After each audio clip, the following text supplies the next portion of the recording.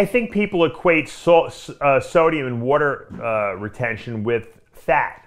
I think there's this like in people's minds, they think that it's the same.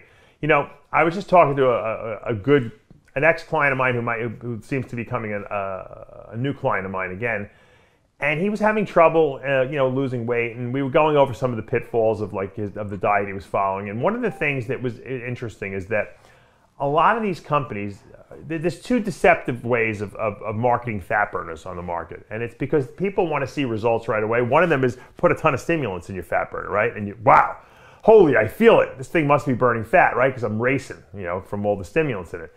The other way, which is a little more deceptive, is put an herbal diuretic in your fat burner. Put something like, you know, dandelion or uva ursi in there. And guess what happens? You pee a lot. And when you pee a lot because you're getting rid of water, because these herbal diuretics work, you lose weight on the scale, but you're really not losing body fat. So people think, wow, this fat burn is working. I started taking it and I lost, you know, 5-6 pounds.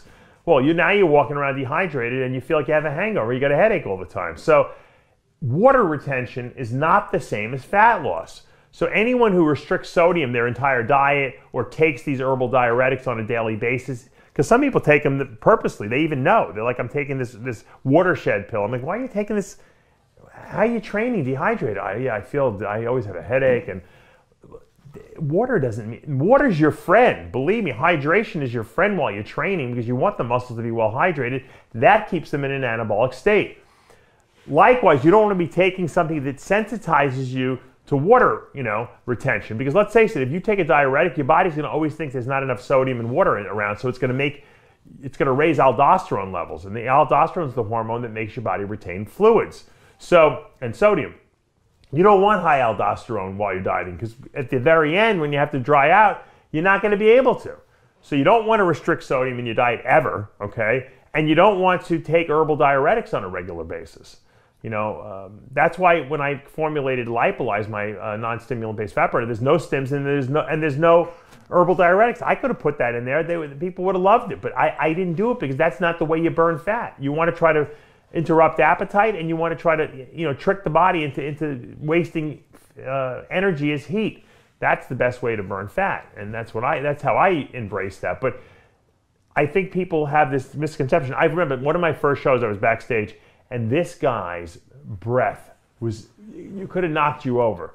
And I don't even know how we got into talking about it. And he's like, he goes, yeah, I haven't had any sodium for like 6 weeks or something like that. I'm like, what? He's like, yeah, I didn't even brush my teeth this morning. I said, and so at that point I couldn't keep my mouth shut. I'm like, yeah, I can tell. And he's like, oh, my breath, yeah, I feel bad. I said, why didn't you brush your teeth? He goes, oh, sodium fluoride is in there. I said, you know how much sodium is in sodium fluoride? You probably couldn't even measure it. I said, it's so small. So people do kooky things, you know. They think that sodium is going to make them, you know, not look good.